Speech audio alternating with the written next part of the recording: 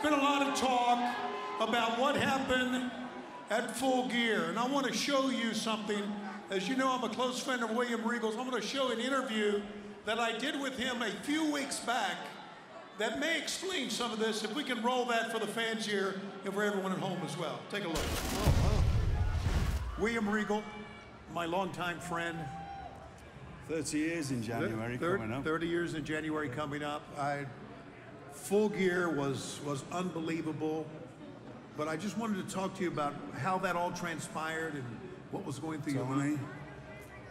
We talked about this, and John Carlo's the only person that I trust to film this. Right. People are only going to see this if something bad happens to me, and when you're somebody like me, right, and spend your life being as horrible as I have, you're always expecting something bad to happen. Yeah, you are the villain of villains. Well,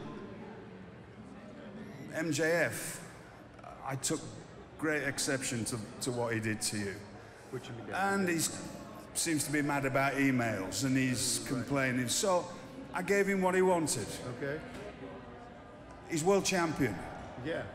You know that old saying, Tony, be careful what you wish for. Because now, everybody in this company is going to be chasing him. Right. I realized several months ago that the three main members of the Blackpool Combat Club didn't need me around anymore. I'm surplus to requirements, as they say. Okay. But I knew they wouldn't let me go. Okay. But I needed to show them why they don't need me, and I needed to show them why they can teach Wheeler to be the best professional wrestler in the world, because they've all got that capability. But you have to lead by example. Hopefully, and I know he will, because Jon Moxley's a very, very calculating man. Yeah. He'll understand this. Okay.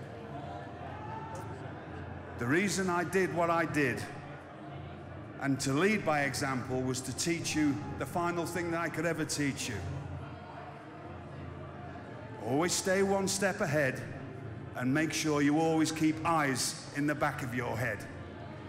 I'm Blackpool Combat Club till the day I die. Fellas, it's been emotional. All right, guys, and again, I recorded that with him 2 weeks ago. This is obviously before what happened last week, and just, gentlemen, I wanted to get your reaction. I know you're kind of speechless here. John, Claudio.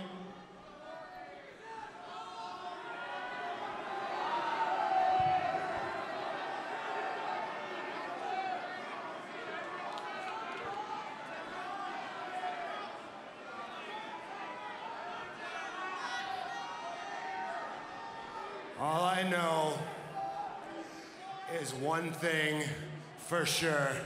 The three men in this ring live and breathe for the sport of professional wrestling.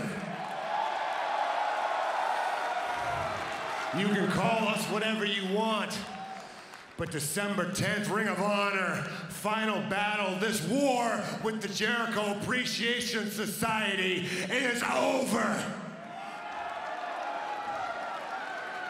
These men make a statement. This Friday night on Rampage, I make a statement. I'm going to challenge any wrestler in the world to come right here in this ring and find out just where you stand on the food chain. This Friday on Rampage, I make a statement. And final battle, they make a statement.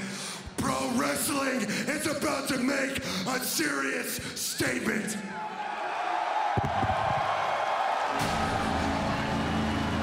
The Blackpool Combat Club, united, perhaps